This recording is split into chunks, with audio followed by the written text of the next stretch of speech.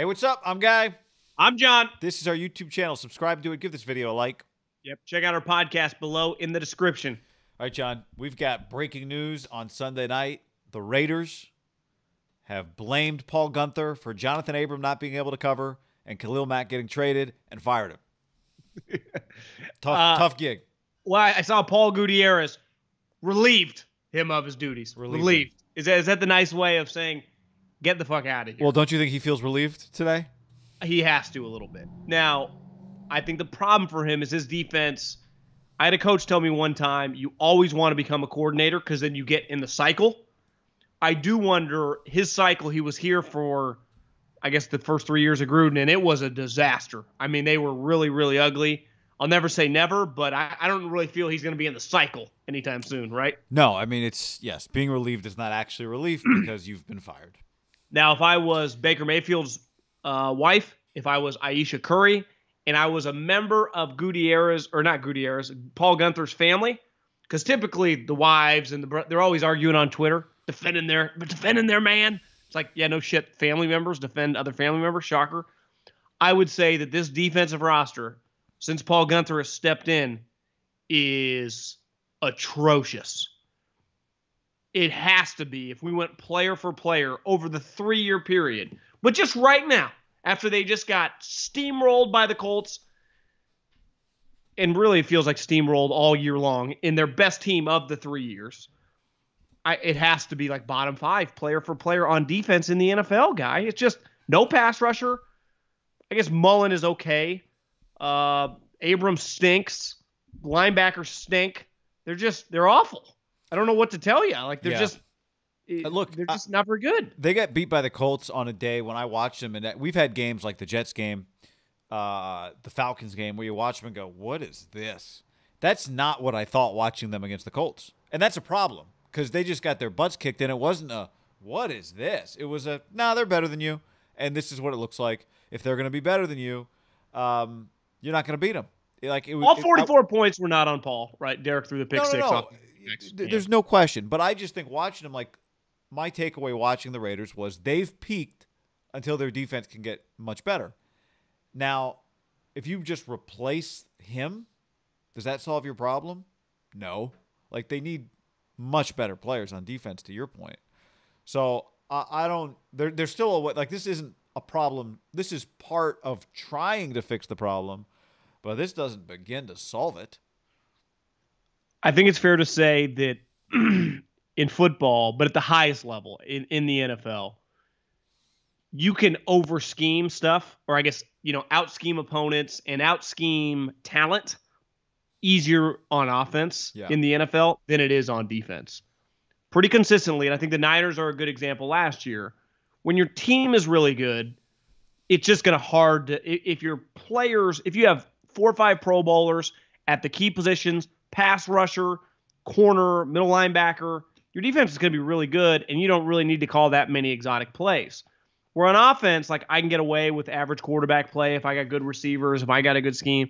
Does not work on defense. Like there's just the 85 Bears they had Hall of Famers.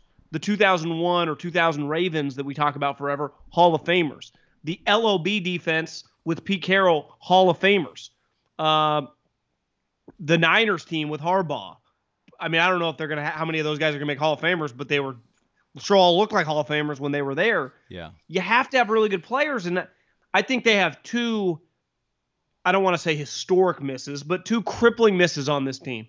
They drafted Cleveland Farrell number 4 overall. They could have had Devin White, who's one of the best linebackers in the league. If you just flip-flop those 2 players, I think they're dramatically better. And Jonathan Abram is just much more whiff than hit right now. It doesn't work, Guy. He does not translate to the modern day NFL. Well, and that's a Gruden and a Mayock problem, and it becomes obviously the GM doesn't fire himself, the head coach doesn't fire himself. That's not what should be happening today anyway. But this is about it makes what you just said makes the Khalil Mack trade a failure, right? The defensive coordinator got traded for the team that traded away one of the best defensive players in the league. Yeah. Why aren't you good right now? Your defense isn't good. You traded away one of the best defensive players in the league. So you get like, oh yeah, but the value in your defense isn't good. Your defense is what's keeping you from being better. You traded away one of the best defensive players in the league, and then you did not use the ammunition you got. I know it looks great on paper, the value, to make your defense better. It's not, we can't, the case closed.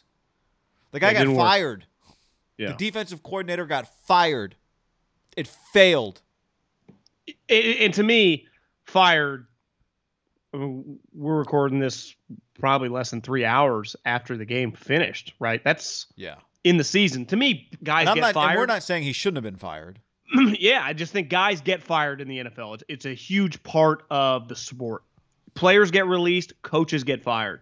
For the most part, guys are released in the offseason, and coaches are fired after the season. Anytime a coach gets fired with games left to be played, that is a huge story, right? In the NFL, whether you're at the Bengals or whether you're at the Steelers or the Eagles. I mean, that's Adam Gase has not been fired. That's a headliner story when Bill O'Brien's removed, when any coordinator on Greg Williams last week fired. Like, it's just a whoa moment. And this one, a little desperation with the 3 games remaining, hopefully to catch a little lightning in the bottle, try to win out and give yourself a chance. Yeah, I mean, you need the Ravens to lose Monday, but you're right. And you reminded me that the Raiders play Thursday. But desperation would have been nice in the third quarter when you're kicking field goals from the 5-yard line. Well, one was from the 7, was like a 4th and goal. But they did not coach as it, like, maybe it's easy to have hindsight here. But Gruden didn't coach the third quarter against the Colts like he knew the Colts were going to score, 21 more points, which has been the MO. But I understand. I get from his perspective, like, so I just supposed to just assume my defense is going to give up 45 and coach like that? I'd say with the evidence you have, you probably should. But again, your staff, your players. There, of all the teams, right, we don't truly know, like, does Pete Carroll really still pick the players? You've been letting Schneider do that for a decade. Like, even Andy would be like, Veach is doing it all, but you're like, does Andy really, if you didn't know, right, you would ask these questions. I'd say we said it the moment he got hired and the moment he gave him the keys to the castle and the moment we'd spent a lot of time, you and I, around that organization. We went, Belichick has the most juice probably by far, but his owner kind of can. No one. I mean, if Belichick's 1, Gruden is 1A. Everything in the fucking building, from players to coaches to whatever he wants, the owner, it's without hesitation. So this is, like you said, his handpick, all the players. Like, there is no question that was a Mayock guy. Well, Gruden had to say yes if that's a Mayock guy. And that's where I think it gets difficult with, like, why'd they take Cleveland Farrell? Well, I don't know. It's just hard to tell. But I know this. No one got drafted on that team, whether Reggie was around, whether Mayock was around, whether Paul Guenther was pushing for the defensive player, without John Gruden's approval. And we cannot say that. It's one thing to be like Pete, be like, yeah, take whoever you want, John, I trust you. It's another thing to, like, this is his bad boy. This is his organization. Probably even closer to Belichick, given how much influence he could have over the owner to do, like, a business move if he wanted. There is not a guy probably with more juice, honestly, the more I think about it. Like, Belichick's got a lot, should have more, but John has to be, you could argue with, if you factor in Mark Davis, has more power than any coach in the league, right? Yeah, and the length of his contract. I mean, there's no question. If you think about the best coaches in the league, they don't. Andy, I would not imagine, has more power in Kansas City. Sean Payton certainly does not in New Orleans. Kyle Shanahan does not. Sean McVay does not. Would you say it's almost like Saban-like at Alabama? Just into how much anything he says goes. No matter what. If John says it goes. And that's not necessary. Like, from an organizational standpoint, Mark Davis would be like, yeah, I'm giving him everything. I paid him. I'm going to give him everything he says he needs. I don't blame Mark Davis at all. No problem. None. And I got no problem firing. That's the other thing. I got no problem firing Paul Guenther. That's whatever. That's fine. But, like, you still got a long way to go to figure this thing out. And based on the players that they've picked on defense. Well, it's trending as we're recording this. And you just look at the scenarios. I saw the dude at NBC halftime, the percentages. The Raiders are like low 30s. So it's not like 5. Yeah. But they are more than unlikely a playoff team this year. They're going to need things are out of their control. There are things out of their control. Yeah. And that's a failure. Given where the season started, I thought they should be a playoff team. Given where they were about when October ended, you're like 6-3. They're going to end up probably 11-5. Even they are. I hate the word regressed Because, like, I don't think players or teams regress. I just think you kind of are who you are Sometimes over you a fail, period of sometimes time. you succeed. There's so many circumstances. I totally agree. The Raiders got really shitty really fast, kind of randomly. It was kind of weird. And Because the they eye were playing test, a too. lot better the first 9 games, guy. 6 and Yeah, 3, they were a I know. legitimate team. The eye test, too, right? It's not just – it's like I watched them play that game against the Jets. I watched them play that game against the Falcons. I watched them play the Colts, and I thought one of these is clearly a playoff team. The other one is not up to this team's standard. And it was pretty clear by the end of the game who was who.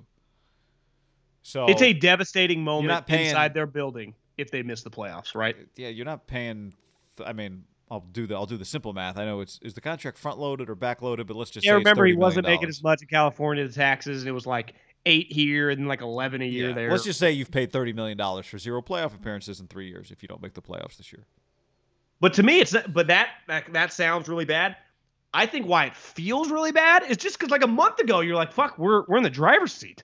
Yeah. We've already beat the Chiefs. We're 6 and 3. How many teams 6 and 3 with a team over with a couple good wins like the Saints and the Chiefs? If we just look back over the last couple decades, don't make the playoffs. That have a good quarterback, that have a good offense. Like I'd imagine it's pretty unheard of, guy. It's one thing to be like, to me, the 7 and 5, it can go a little bit. Obviously, a 6 and 6. To me, once you get to like 6, 7, and you're multiple games different from your loss column, you just start doing the math. And I think the other thing with the Raiders, guy, is we looked at the schedule. You're like, well, you got the Jets, you got the Falcons, then you got the Chargers. It got away from them. Honestly, I didn't see it coming. I didn't either. I thought they were a lock playoff team. Sometimes I thought they were a lock playoff team. Extra playoff spot. Now I don't think the Dolphins are going to make the playoffs. I think the Ravens will, but I think the Raiders. The percentage guy had basically Indianapolis and Cleveland as like above 90. So they gave the Ravens the best chance. But Miami still has another win, and they play the Raiders. Like, are the Raiders a lock to beat Miami? They're just not. No, and if Miami were to somehow make the playoffs, you'd go, wait a second, how much is Brian Flores getting paid? Because if you said at the beginning of the year, but he's not saying that. Who's not saying that? I don't think Mark Davis is saying that, though. I'm saying that. I'm saying, wait a second, the Dolphins, the team that was just drafting second, they made the playoffs? I think it's I don't think they will, but I think the hard part for the fans is you're going, if the Dolphins make it, if the Browns clearly make it, which they're in the driver's seat, you start going, wait, Stefanski, year 1, Flores in year 2, they're already competing. Like, what is holding us back? Because even if John is the offensive coordinator, offensive guy, part of John was like, well, it's the personality. Parcells a defensive guy, but he impacts the whole team. Like, does John have no impact on defense of just the mentality? Is he just in his own little offensive bubble? We talk a lot about – think about McVay's defense has been really good since he's been there. Really, Kyle's defense the last couple of years, this year falling apart a little bit, but statistically it's still top half of the league easily. Like there is a mentality and a set. But it's like Gruden is the boss, so does he have a bad eye for talent? Like it's just – there are a lot of checks that if you were being really critical, you'd be like, this isn't good big picture. Right. It's a little scary that this – because the irony is like it turned out their offense, like he got it turned around. He saved a quarterback, and it was like they were heading the right direction, but two things are going to let him down. He just wasn't a great evaluator, and 2, he wasn't good at hiring coaches. But I think there's a chance Paul Guenther's good enough if their talent's better. Yeah, hard to know. It's hard to know, but if they nail the 2 picks, if they nail the Abram Cleveland, I mean, it's just their offense is good enough. You don't need to be the Anthony Munoz of defenses. Well, let's say I give them these solid. Let's say I give them these 2 players. They get the equivalent of like Roquan Smith, who's Devin White, and like let's say Jonathan Abrams, Jimmy Ward. Think how much better their defense would be, right? An extra tackle. An extra third down, get off the field in third down.